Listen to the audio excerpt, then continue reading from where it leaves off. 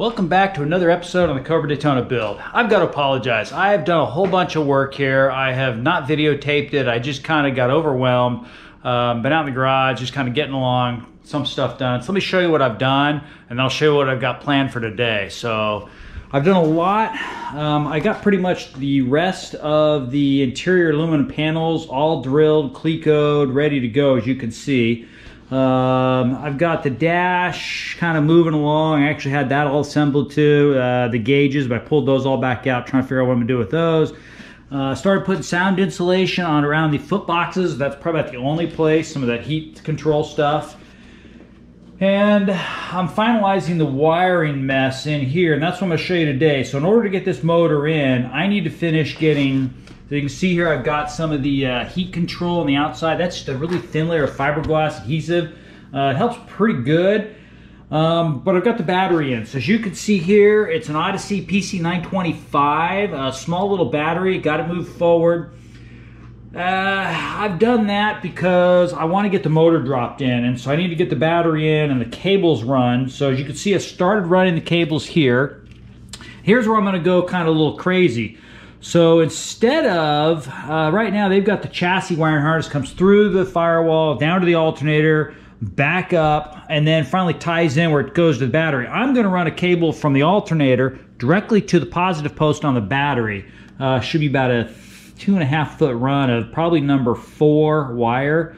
That should be plenty for a 150 amp alternator, which the Boss 302 alternator is. Then from there, I'm going to run a wire from the battery to the starter. That'll be number 2 wire, 2 AWG. And then from there, I'll actually tap off that. That'll come up to our mega fuse up under here. That'll probably be 4 AWG. And then from the other side of the fuse, it'll go into the Coyote control power distribution unit. And then inside to our switch, which I'll show you over here. I put our battery disconnect switch right here, as you can see. But this is not going to actually disconnect from the starter. So this is basically just going to disconnect from all the power inside the car. I like the starter battery, the cable going directly to the starter. That's your highest amp draw thing in the car by far. I mean, a good starter can draw a couple hundred amps at full tilt when you're really trying to fire it up. So that's going to go directly to the starter. Starter will go directly to ground. That should give me a circuit there that I will not just interrupt. Basically, you don't really want a starter battery going through one of those disconnects anyhow. Most of those disconnects are only rated for, 150, 250 amps. If you really get a cold motor, you could be pushing that. So that's kind of why I'm going to do that. As you said, so what I'll do is I'll go through this. I'm going to fab up the ground cable here. I ordered a new crimper for these things. I've been soldering all these, and I'm going to start crimping them. This one's going to go from the ground to the chassis here, and then probably from the chassis, I'll run it back over and tie into the engine. And that should give me two good points of ground, 1 to the engine, 2 to the chassis, and then I can kind of tie everything else from there. And then you've also got this ground wire for the Coyote, which will tie into this ground, which goes directly to the ground on the battery. So I'm kind of thinking that's the way I'm going to do this. That way the alternator is just one quick little run, big size cable, no issues. I don't like the way, the Ron Francis setup does it. So follow along. That was a long little bit there, but at least you kind of got to see where I've been lately. As I said, there's a bunch of videos I still need to edit and get up, but I'm doing the best I can. So I'm doing a full-time job in the build and videotaping and editing all this. It's getting tired. So still waiting on wheels. I think my power steering rack shipped last week from Factory 5, so hopefully have that soon. And then we can have this thing basically ready to be a roller other than wheels. So thanks again, and I hope you enjoy this episode. Okay, so I got my battery cable here. This is going to go into here like this, and then I'm going to come straight down. I think that should look pretty clean. Hopefully everybody can see this.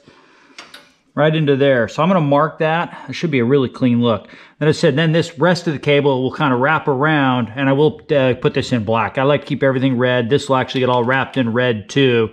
Just that way it's a positive cable. Just kind of one of the electrical things I like to do. Not always necessary, but just safe. So I'm going to mark this. We'll snip this off here. As I said, one lug will go in here. We'll make sure we clean the paint off there. And then I'll have enough cable here to go up and around and tie into the ground here. And then the starter will tie into there. The engine will ground into there. power from the Coyote ground into there. And this thing should be pretty good. So let's mark this and we can get it cut. Okay, so the next thing is people always wonder how you cut battery cable. They make special cutters for it. I got a set of these Craftsman handy cuts.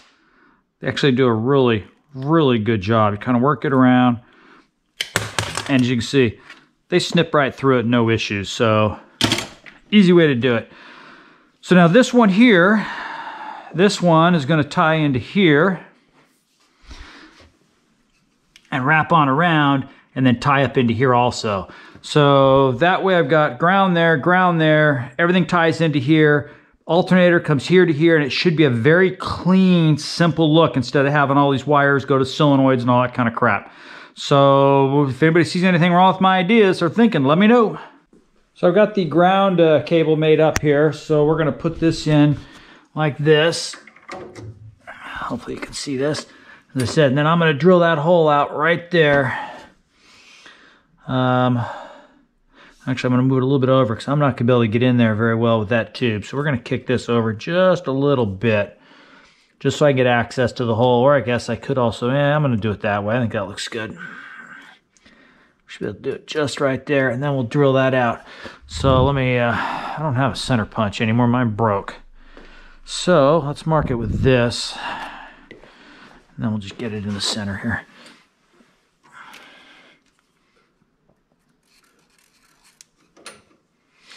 Okay, now we got my 90-degree drill. We'll drill a hole.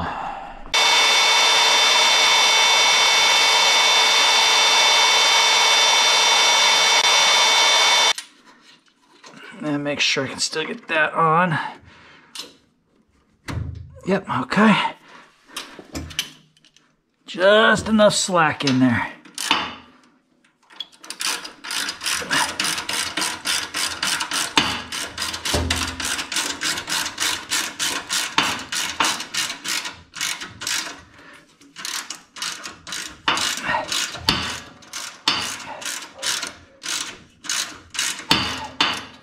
Okay.